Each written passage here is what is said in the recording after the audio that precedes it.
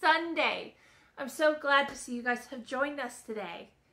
Last week we had a really fun time celebrating Valentine's Day, and today I think we're going to keep that whole love theme going on.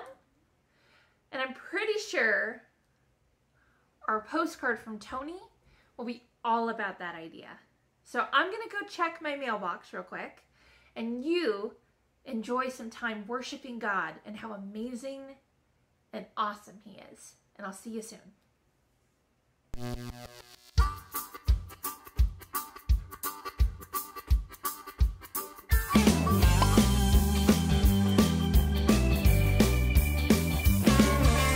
This little light of mine, I'm gonna let it shine. This little light of mine, I'm gonna let it shine.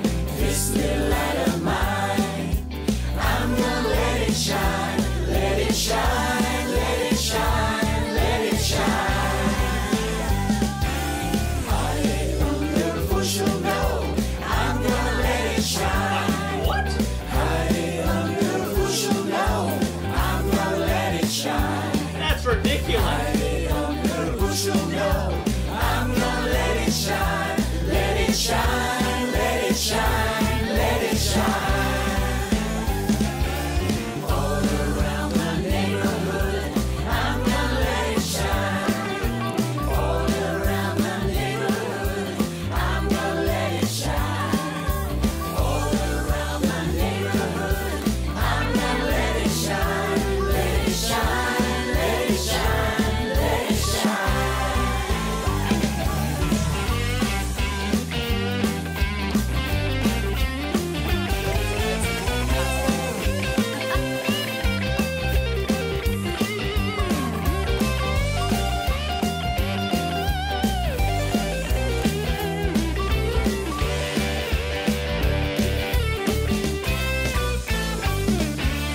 Let it shine till Jesus comes. I'm gonna let it shine. Let it shine till Jesus comes. I'm gonna let it shine.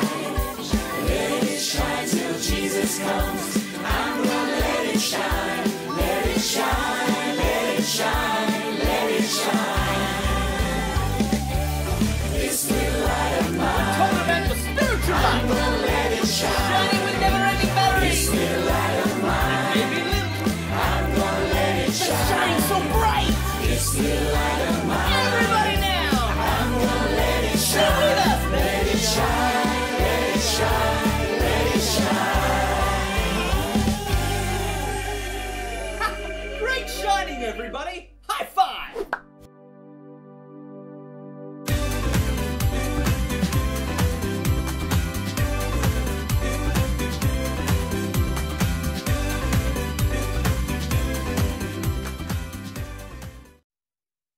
Hi everybody, Chef Tony here. On my wonderful trips around the world. As I finish my trip in Israel, I'm reminded about the story of a Samaritan man. Man was going down from Jerusalem to Jericho when he fell into the hands of robbers. They stripped him of his clothes, they beat him, and went away, leaving him half dead. A priest happened to be going down the same road when he saw the man. He passed by on the other side. So too a Levite, when he came to the place and saw him, passed on the other side.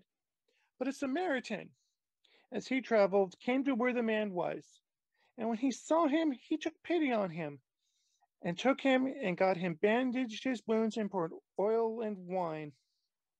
He put the man in his own donkey and took him to an inn to be cared for.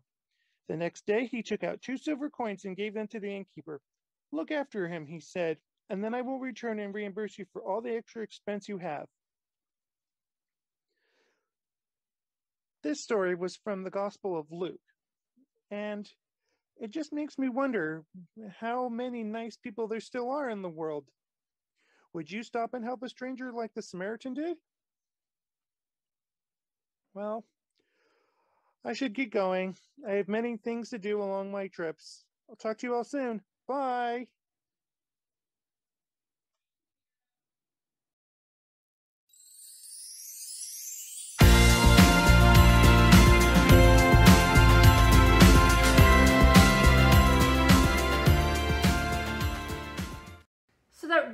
was a cool postcard from Tony, huh, guys?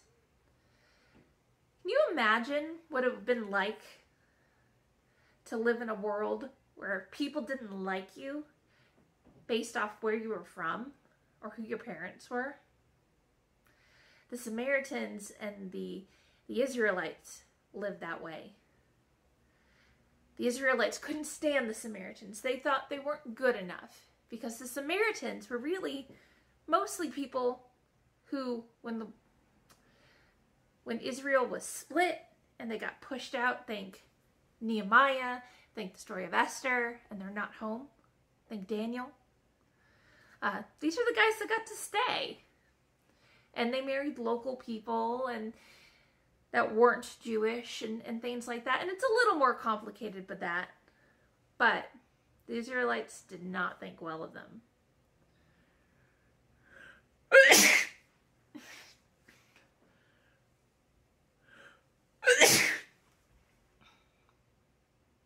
Because they didn't just stay with other people, the tribes of Israel.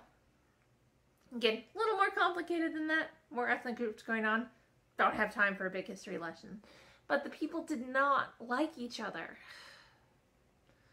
And they didn't want to do anything with each other. It was such a big deal that when Jesus actually went to Samaria, which I think we'll talk about in a handful of weeks, the disciples wanted him to walk all the way around it instead of going straight through. Even though it would add so much time to their trip. Because that's just, they didn't want to deal with Samaritans. But the story Jesus tells shows that the Samaritan is the one that shows love. So that question I asked you a bit ago, it's a bit of a trick question. Because unfortunately, we do live in a world like that.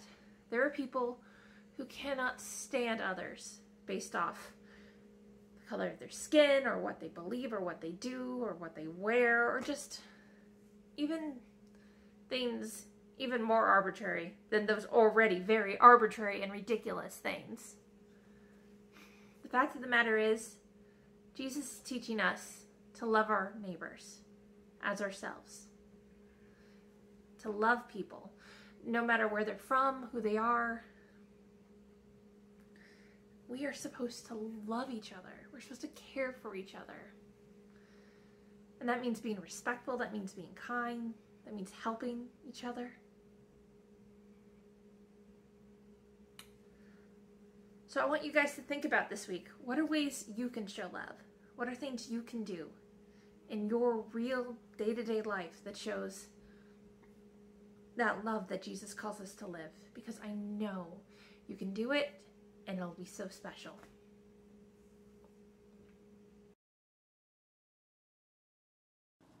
Hi guys, it's Naquan. Today's Bible point is God wants us to be good neighbors. In Matthew 23:37-40, Jesus replied, "Love the Lord your God with all your heart and with all your soul and with all your mind. This is the first and the greatest commandment, and the second is like it. Love your neighbor as yourself. All the law and the prophets hang onto these two commandments." Being a good neighbor means not harming others. A good neighbor is trustworthy and inclusive, and a good neighbor is always generous and cares for us. So next time you see a neighbor, make sure you send them a card and thank them. We're going to sing Amazing Grace. It should be a song that almost everyone knows.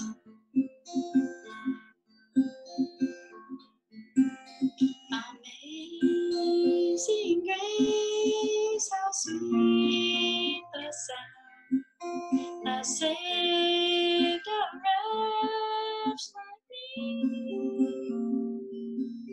I once was lost, but now am found. Was blind, but now I see. 'Twas grace that taught my heart to feel, and grace my fears relieved.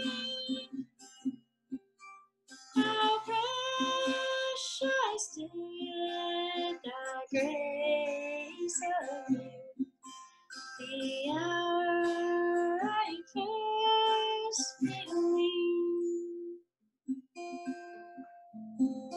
Through many dangers, toils, and sins, I have already come. 'Tis grace that brought me safe thus far, and grace will lead me home. The Lord has promised good to me. His word my hope secures. He will my shield and portion me, as long as life endures. When we've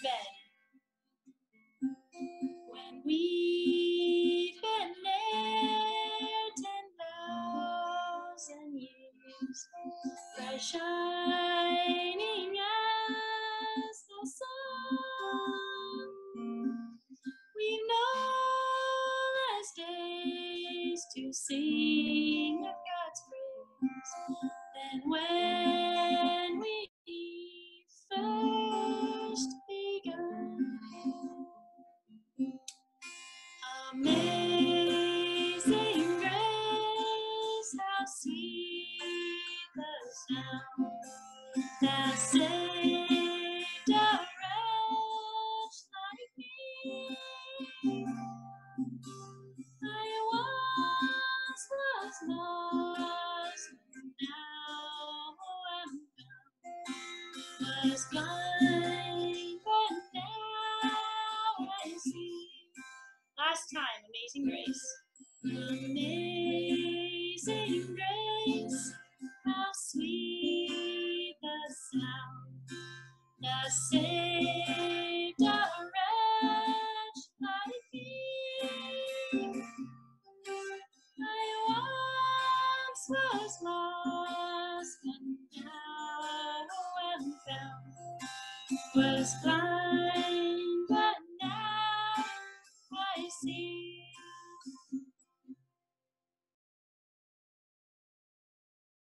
Hello everyone, it's Brittany, and this week's summary verse is Luke 10:27, and it says, "Love the Lord your God with all your heart and with all your soul and with all your strength and with all your mind, and love your neighbor as yourself." So what this is basically telling us is that in order for us, we have to love God with all that we are, and we also have to love our neighbor as ourselves, which is basically saying, love your neighbor as you love yourself. And let's take a deep look into this last part of the Bible verse that says, love your neighbor as yourself. So this is referring to everybody in general, the people that you like, the people that you don't like, people that you don't the people that you don't get along with. You have to love everybody as you love yourself, because there's a saying that if you don't love your neighbor, you don't love God, because as we mentioned in last week's memory verse, we talked about how we love because God loved us first. And this is somewhat related to this week's Bible verse, because it's talking about love and how we need to love the Lord our God with all that we are. And we also have to love our neighbors, not only our best friends or our cousins or any family members. We have to love the people that we don't get along with, the people that treat us badly. We still have to love them because God loved us first, and because God loved us, He died on the cross for us. And I hope you guys take this memory verse to heart, and you meditate on it, or think about it, think more about its meaning, and share it with somebody. Share it with maybe your mom, your cousin, your sibling, your parents, anybody. And I don't know, this is something that we should continue to do every day. We have to love God with everything that we are, and we have to love our neighbor as ourselves. So I hope you guys have a wonderful week, and before we end, I would like to pray for each and every one of us. Dear Heavenly Father, I thank you for this wonderful day that you have provided for us. I'm thankful that through this we are able to teach people who will hear the word about you and everything. And I pray for everybody's well-being and their physical and mental health and their spiritual health as well. And that we may be the ones to plant the seed for those who don't know you that much. I pray that this Bible verse will help the people get a better understanding and of you and what we're supposed to do and how we're supposed to love you with all that we are, and we're supposed to love our neighbors as well. Thank you for this very beautiful day. In Jesus' name, amen. Bye.